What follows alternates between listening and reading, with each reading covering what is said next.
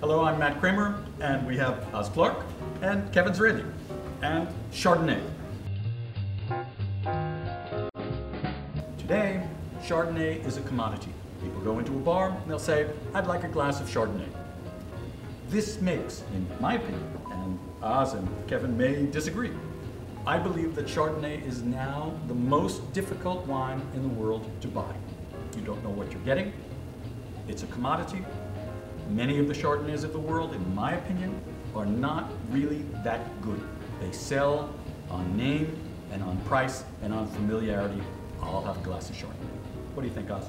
Well, I think it's one of the most abused grape varieties in the world, and the problem is probably that when the Californians, followed by the Australians, thought, we've been to France, they make wonderful wine, we want to do it too. And that's the 60s and the 70s we're talking about.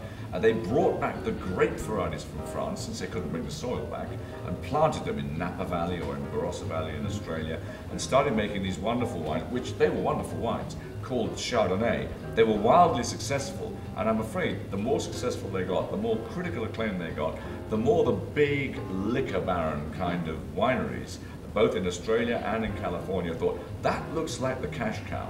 So that word Chardonnay seems to mean nice, round, soft, golden white wine. We'll make a lot of that. I tell you what, we'll make 1 million gallons. I tell you what, we'll make 10 million. Why do we make 50 million gallons? And the price is too high. We can put it down to $3, $4, $2 chuck, $2. And it's been one of those things that nobody now seems to realize, that Chardonnay is one of the greatest white wine grapes of the world. It does make beautiful wines in well-known places like Chablis and Merceau. People often don't know. They say, do you like Chardonnay? No. Do you like Chablis? I like Chablis. But Chablis is 100% Chardonnay. I didn't know that. People actually don't know anymore. We're a little bit at fault in bringing people up to where it is, but I do caution people, and I mean this seriously, in a bar, in a restaurant. I go and I check to see what wines they have, what grapes they are, because they'll come out and say, we have Chardonnay, we have Sauvignon Blanc, we got Merlot, we got Cabernet. Whose is it? Where is it from? That's what I need. Well, you know, is it of decent quality? And sometimes I'll go with the brand name more than, I'm not going to experiment. This is the other thing. I never experiment with wine in restaurants. I'm in the restaurant business. I won't do it. I want too to expensive. It's an expensive experimentation.